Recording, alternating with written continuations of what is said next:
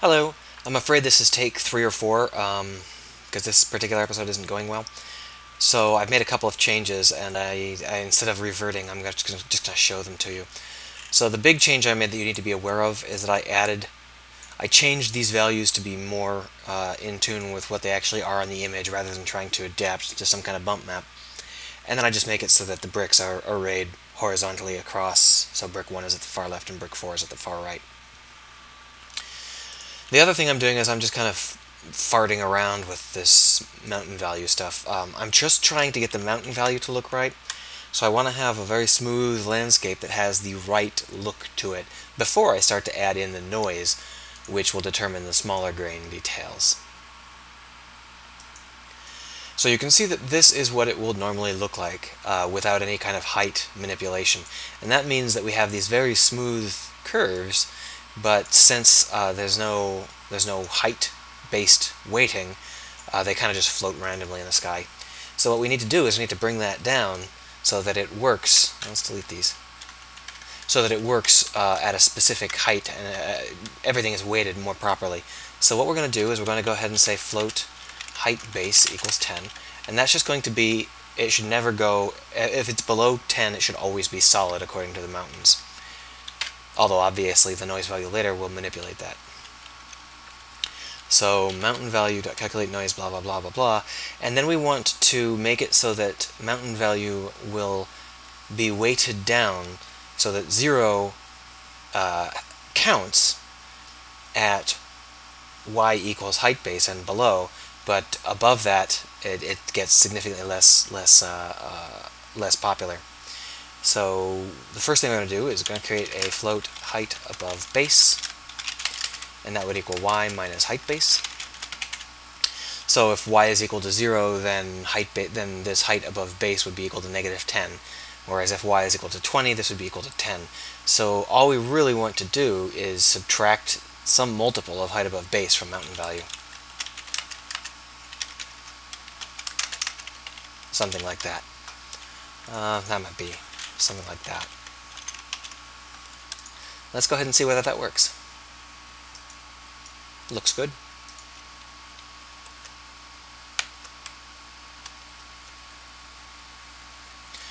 So here we're encountering an issue where the mountains are not very severe. They're very, very, very, very, very gentle, and they're too gentle.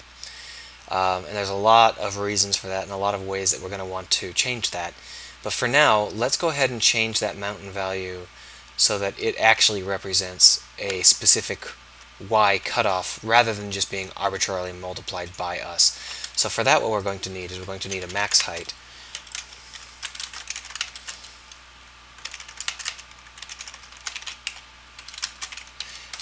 So we'll leave 10 blocks above our highest peak for random stuff, and then we're also going to need a height swing.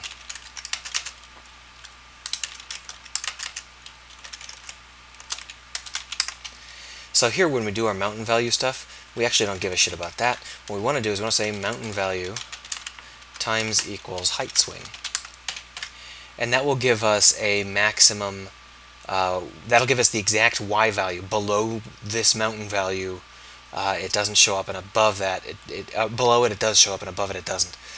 But that's the height swing, so we also need to add in our height base, like that. And then down here, we're going to say if mountain value is greater than or equal to y, then that works. We like that. Good. So that should give us mountains. Oh, see, I knew this was going to happen. I screwed up somehow. Mountain value plus equals height base. If mountain value, so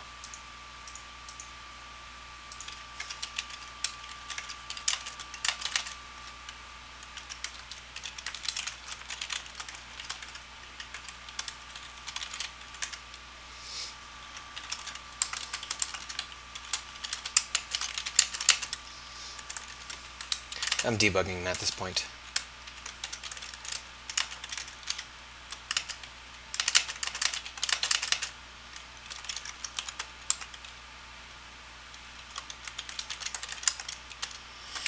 Let's just go ahead and see what sort of errors are being caused by that particular array. Failed at minimum height. So you can see that we actually have mountain values of less than 1, which makes no sense. So height swing is equal to 20, I believe. Might as well debug it.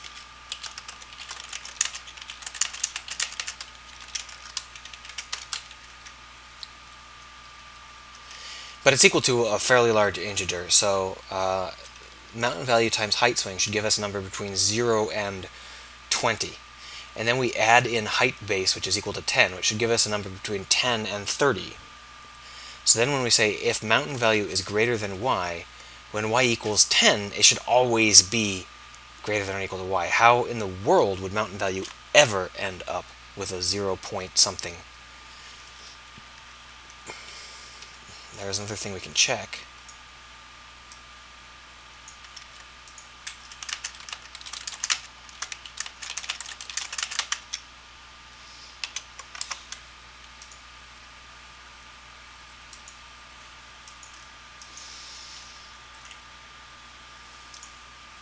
What? The noise value is giving us negative values? I didn't know it could do that. I thought it was between 0 and 1.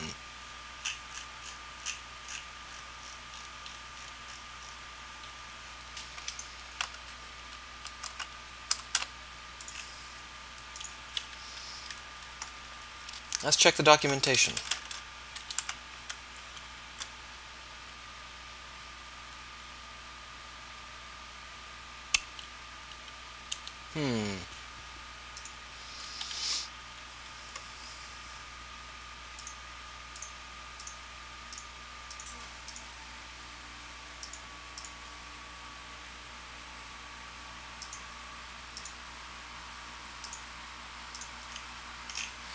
Well, regardless of whatever I was thinking, it apparently does in fact create negative numbers. So here in calculate noise, we're actually going to cap this.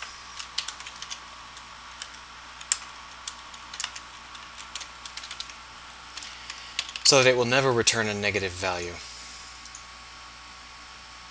I sure hope that 1 is the maximum value and it's not like something weird where it'll return 70 or it'll only return 0.6. But it looks like that height is proper, so I guess 1 is probably the maximum value. So the thousands of takes that I took, the 4 takes, this is the 4th take, I figured it out. Finally, the reason I was so bad at math is because it's returning negative values and I didn't expect it to. So here you can see that we have something vaguely resembling a very basic height system. If you wanted to have a more severe height system, you can actually square the mountain value before you do any of this stuff. And we don't need this anymore. Alright, let's just go ahead and check and make sure that we didn't have any of those. Yeah, now that it's no longer returning negative values, it works.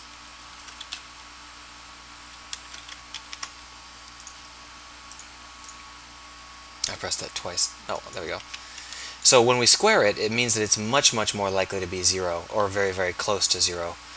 But on the other hand, when it starts to go up, it will have these spikes, and you'll have these much sharper, so you have like flatlands with rather high mountains like this. Another thing you can do is you can do ease in out, where you'll get gentle hills and then suddenly it'll spike, and then the tips won't be this rounded tip that we have here, but instead will be much, much more severe peaks. And we could actually do that we can try square rooting it as well. So you can play around with this to figure out what kind of height, what kind of visual you want. Do you want to have gently sloping hills? Do you want to have mountains? Do you want to have, well, what do you want? How sharp do you want your mountains to be? Do you want the tops to be this gentle rounded slope, or do you want to have a spike there? And just to show you what I mean, when we do this mountain value times mountain value, let's change that out with a mountain value equals mathf.square root mountain value, which is the opposite. And you can see that in this case, we have this really, really weird situation where the mountains actually are tending towards the top rather than tending towards the bottom, and that's because I square rooted it, which means that values between 0 and 1 that get square rooted are much closer to 1 than to 0, whereas if you square them, they're much closer to 0 than to 1. But the end result is that we've got these floating mountains. They're not actually floating as a thing. Actually, they're not floating. They're just popping up. They are much more like, I don't know if you've ever been to Grand Canyons or the Painted Hills, but they're much more like something where a river came through and eroded away underneath, and you're left with these particular kinds of situations. Now, you may think to yourself, oh, this is really unrealistic. Well, it's okay. There's a lot of things you can do with this, and you don't have to say that that's unrealistic because it's so smooth, because we can add arbitrary values. So for example, let's just go ahead and say mountain value plus equals, let's take this grain 0 offset and use it. So this is a value between 0 and 1, which only gives us one height width. So we actually want to make this a value between 0 and 10, but we also want to subtract 5. So that will change our value by 5 up or 5 down.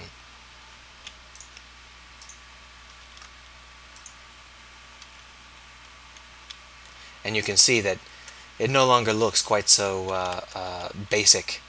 We now have some pretty sharp variation going on here. And we can get much, much sharper variation if we would like. Now, later on, you're going to want to add in functions that check for this sort of crap. And generally speaking, you just fill in beneath it. You don't worry too much about trying to cull it. You just do a quick little fill in, and that's good enough. But you can see that now we've got all sorts of interesting terrain happening, and this is what I was trying to do for the past hour. But I kept screwing up because apparently our noise generator returns the negative values, and I didn't know that.